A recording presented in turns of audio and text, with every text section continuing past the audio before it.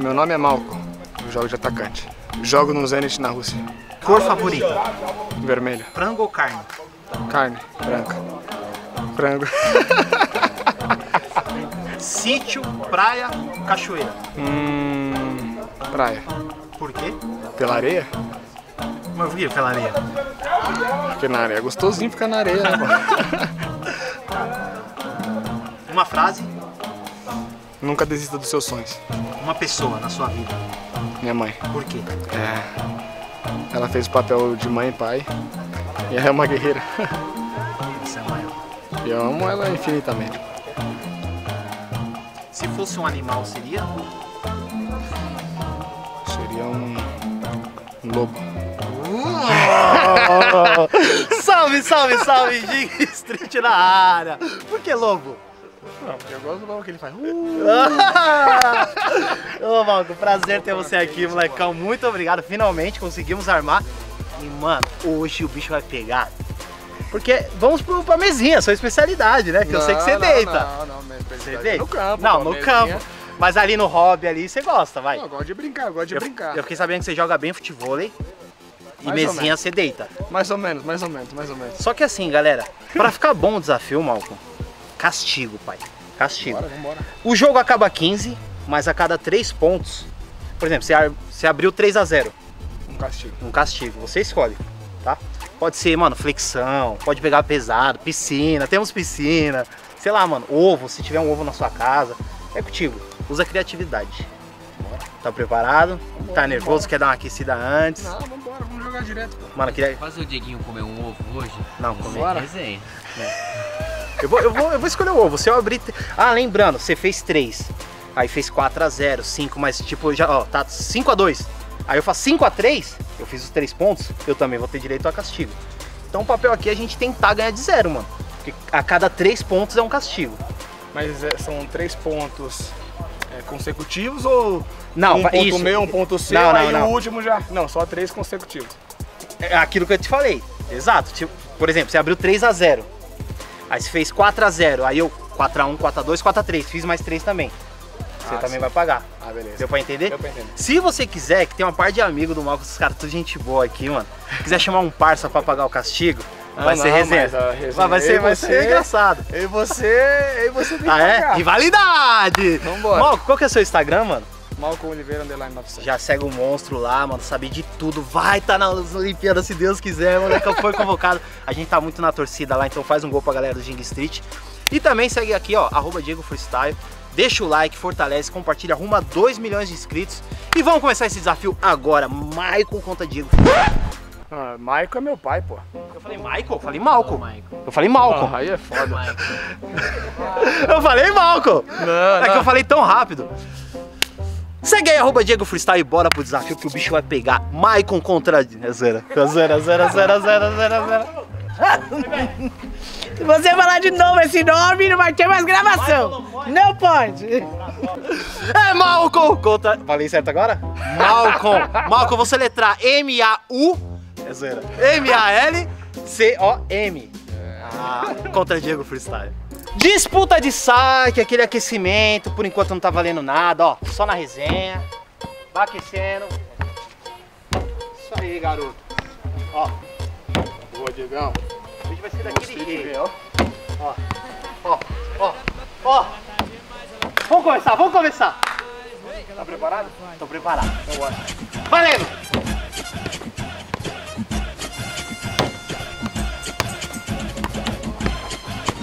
Passou! Boa! Vamos!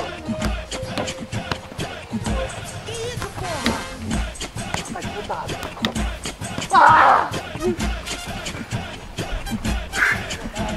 1 a 0.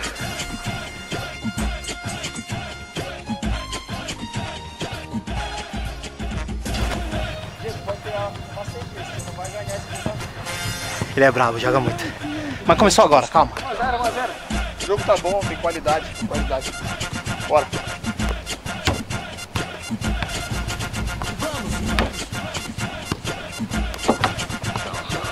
Ah, não, Paulinho. Não! Parece uma bexiga murcha. foto. Camisa comemorativa do Zenit. Parece uma bexiga murcha. Vocês imaginam como eu me sinto? Você não passa de lixo. Eu só vou te mostrar. Está bem. Galera, lembrando que agora se fizer mais um, castigo. Não me façam rir. Passa a bola! Ah, não! Pega leve, irmão, pega leve.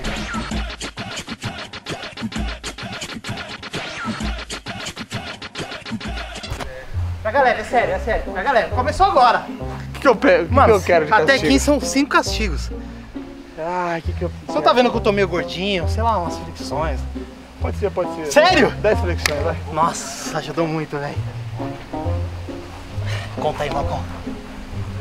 1, 2, 3, 4, 5, 6, 7, 8, 9, 10. Obrigado, meu irmão. Te ajuda. Um castigo. Espero que não seja de 0, mano.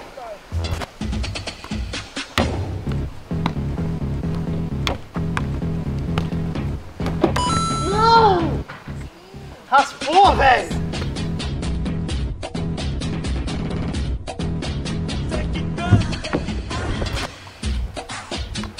4, família.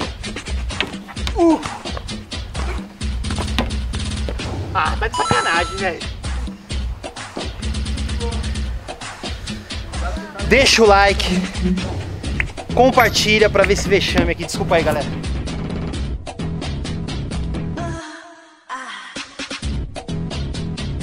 Eu falei que ele deita, que é a especialidade dele aqui no hobby. Sem brincar, pô. Cuidado que Sim, que eu gosto. É vizinho? É.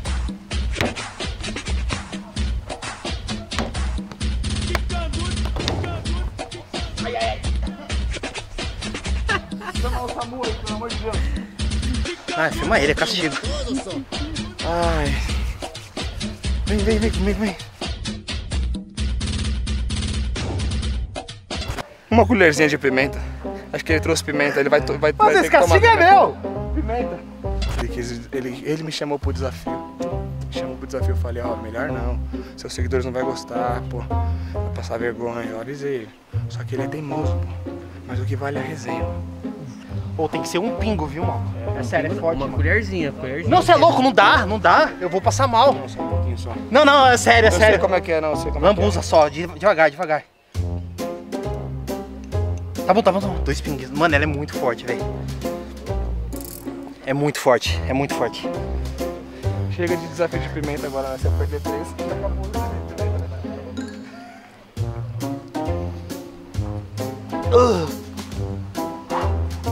É bom que você já fica no fogo, aí você você vira o jogo agora. Um castigo você vai pagar. Agora você vai. Ai. Mano, ela é muito forte. Parou. Para tudo. Para. Tu sabe que não? Olha aí, ele que quis esse desafio, gente. Ele trouxe a pimenta porque ele quer fazer esse desafio pra mim, entendeu? Um castigo, né? É. Vai. 6-0, hein?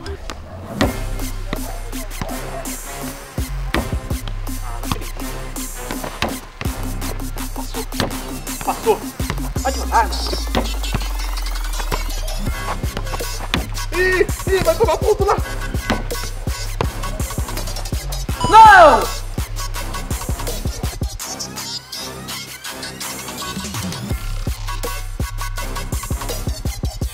Bora, 7-0. É mais 3 desafios, né? É mais 3 castigos.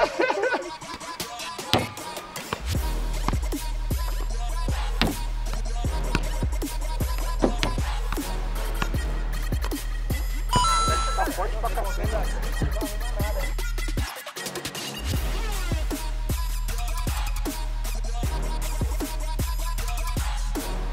Se eu não me engano, se eu perdi as contas, mais um, tem outro desafio.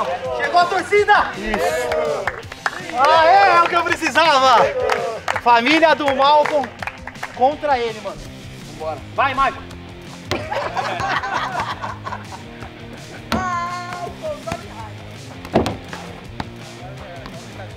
Vamos!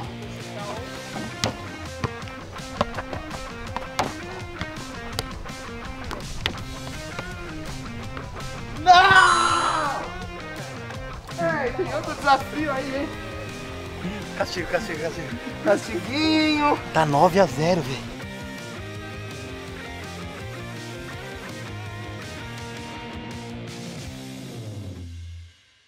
Ó, vamos pegar mais leve.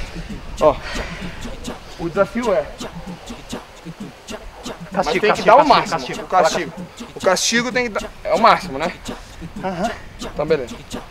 A gente vai fazer um... Eu tô acostumado a fazer físico no campo. Você vai fazer um físico aqui. Eu não apelar com você. Mas você vai fazer comigo ou não? Não. Eu sou o preparador físico agora. Já ter escolhido outro desafio. Ida e de volta. Ah, Tranquilo, pô. tranquilo, mas tipo, explosão? Claro. Bora. Isso. Mas é pra me cansar, isso é tática, não é? Muito pilantra, velho. Bora. Isso, eu sou preparador físico agora. Ida e volta. Bora. Isso. Físico. Isso. Físico, é físico pra ele. Isso. É. Boa, Diegão. Castigo pago. Bem pago. Top. Isso é estratégia. Olha como eu tô. Ele é ligeiro. 9 a 0, pai. Pô, mas você falou que tem aquele desafio que você faz de 10 pontos, não é? No final. Que o pessoal não gosta, não é? Não, vamos normal. Vamos até o fim. Vambora. Eu tô cansado. E tá ardendo muito, velho. Pimenta. Eu vou dar água pra ele pra piorar. Bebe água, o próximo castigo. 9, Diegão, bora. Boa. Ah! Ah! 10 a 0? É, 10 a 0. 10 a 0. Falta 2 pontos pro próximo castigo.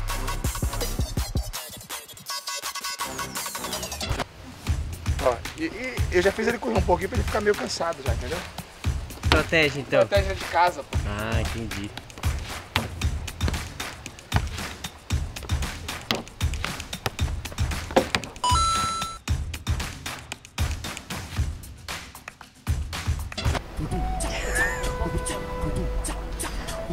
Eu busco a bola, que ele tá cansado, eu busco. Alguém joga bem dos seus parceiros, Malcom? Tem substituição, você sabe, né? Ah, não. 11. 11 a 0. Mais um. Castigo.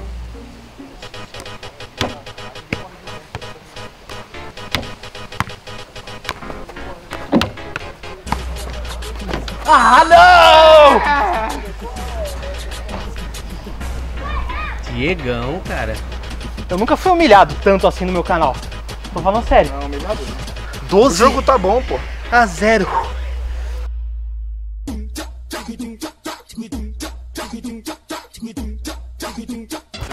Você falou que você ia me amassar, você falou. Não, pô. Você falou. Tranquilo.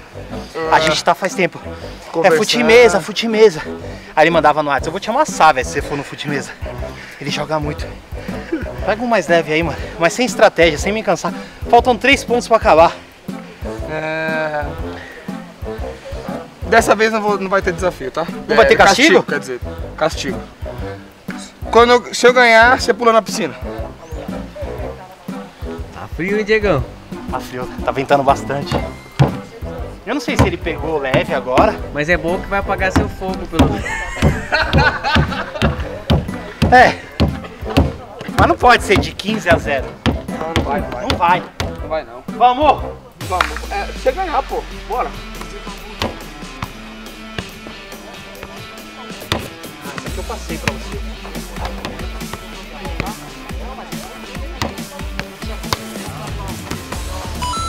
Opa!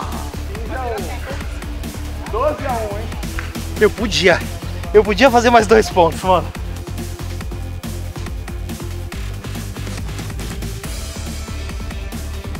Doze a 1.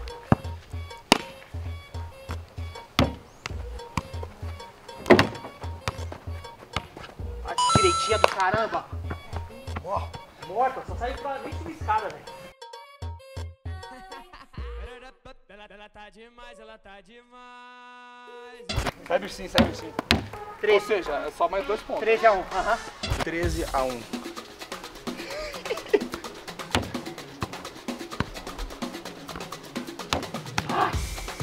desce aquela raspadinha, sabe? Não, mas pingou duas, né? Pingou duas é ponto. Pingou pra mim. Não, a regra é duas na mesa, não pode, não é? É ou não é? Normalmente a gente pode voltar ao ponto. Mas normalmente quando... É igual futebol, igual, por exemplo, você jogar ping-pong. Ping-pong pegou duas vezes, quicou duas vezes, é ponto de quem passou a bola. Mas eu volto o ponto pra ele saber, ele não sabia, agora ele sabe. Então vale dois? Ah, por isso. Por isso que eu tô pegando. Não, vale leve. dois. Você ia fazer, pum, deixadinha aqui, ó.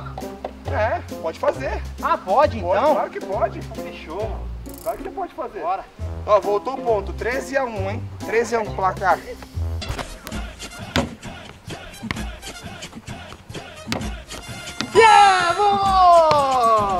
Você entregou, pô. Você deu o ponto pra ele. Mano, se eu fizer esse ponto, se prepara, mano. Deixa o like porque o castigo que eu vou passar pra ele, velho, eu não vou dar boi.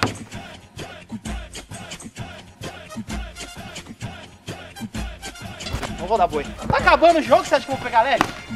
Ele tá vingativo, pai. É, ele tá, deixa ele.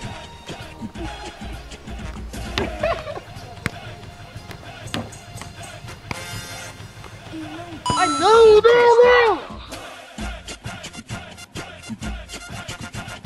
E agora, hein? E se eu fizer o ponto agora? Acabou. Se você fizer, acabou. Pega leve, pega devagar aí, vai devagar. Vai devagarzinho. Devagarzinho, vai. Errou.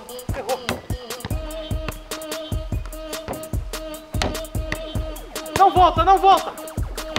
Se cuidado, hein, que ela pega lá. Não volta!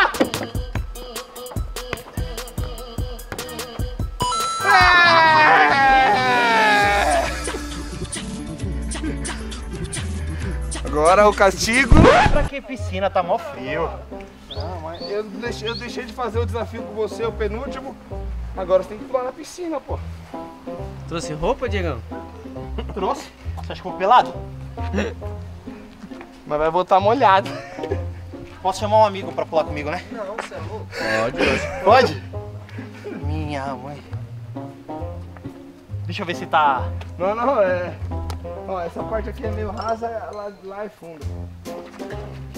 Mas tá gostosinha, vai. Não, tá geladinha, mas... Tá gostosinha. Aqui é o fundo? Não, o fundo é do outro lado. É melhor lá, né? Tá querendo me empurrar, né? Não, eu não pode brincar em volta da piscina. Fica aí a dica pras crianças, ó. Não brinque perto de piscina, que é tragédia. Tem ovo aí, tem outros bagulho, mano. Uma piscina, pô, mais legal. De roupa e tudo, chuteira. Se você quiser.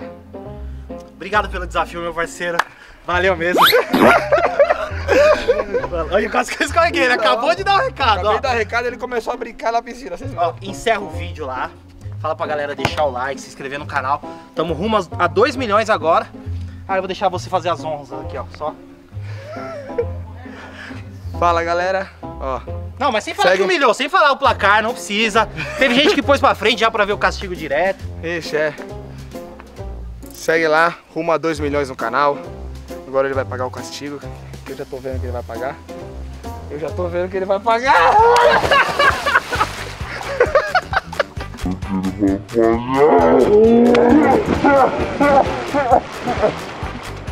Caraca, tá muito frio, velho. Bem pago, ó. Tamo junto. 15-1. Olhem até o final, hein. Tamo junto. Ó, meteu um carinho, Você mano. viu? É o lobo. Tá filmando ainda? Lógico. Sacanagem. Não, desce lá de novo pra eu pegar essa. Nem fudendo. É sério. Nem fudendo. É sério. Ah, não tá é de sacanagem sério, ainda. Eu peguei você Caraca, mano. Ele fez, ó, só pra falar, eu já tinha saído da piscina, ele fez eu voltar. Pra ele pegar, eu saindo da piscina. Roupa tudo grudada, mostrando que eu tô mal fisicamente. Você vai tocar na minha mão, cara? Lógico. Ó, chegou até toalhinha, ó. Acho que é pra mim. Acho que é pra mim. Vai, por favor, chega aí. É lógico que é, pô. Obrigado, meu mano. Já encerrou o vídeo, mano? Já? É o seguinte, eu vou abrir aqui um quadro novo no canal, desafiando o rei do fute-mesa. Não. Eu não vi melhor, não vi. E eu não sou assim desse jeito não, já ganhei já, mano. Mas ele joga muito, ele não dá boi, cortada, tempo de bola, zoa quando tem que zoar e humilha também. Então, quem quiser desafiar o Malcom aqui pode comentar ou comenta aqui algum jogador, sei lá, algum youtuber que queira ver contra o Malcom aqui no Ginga Street. Valeu? Tamo junto. É nóis. Pô, Diegão, a resenha assim me faz lembrar Barcelona. Futemesa, assim, Ah, você nem brincava com os brabos lá, né? Como que A era? gente brincava, pô, eu, o Coutinho, o Arthur, o Rafinha, então era mó disputa, né? E eu nunca tinha jogado a mesinha. O Coutinho, através do Coutinho que eu comecei a jogar a mesinha. E aí era mó disputa, a rivalidade. Ele joga bem? Joga pra caramba. E eu vou contar uma história aqui, aproveitar a oportunidade. Teve uma vez que a gente fez um churrasco lá em casa, convidei a família do Coutinho, todo mundo e tal, uns mais próximos assim. E o Coutinho a gente tava jogando, né? E o Coutinho não tava conseguindo ganhar de mim. Ficou bravo? Ficou bravo, não? Tava muito bravo. E é o seguinte, a mulher dele querendo ir embora, porque as filhas estavam já dormindo lá, o churrasco começou, sei lá, 2 da tarde, já era 10 da noite. Querendo ir embora e ele não conseguia querendo ganhar de você. Querendo ganhar de mim. E a mulher, pô, dele falou, Malcom, pede pra ele, pô, pra gente poder ir embora, porque as meninas estão cansadas. Falei, pode deixar então. Tamo junto, Coutinho. Então essa é a resenha, você perdeu de propósito. Perdi de propósito pra ele, Ô, Coutinho, podia vir aqui, né, um desafio aqui, eu vou abrir as portas, você contra o Malcom aqui no Ginga Street, mano. E ele é craque. Valeu. Valeu, tamo junto.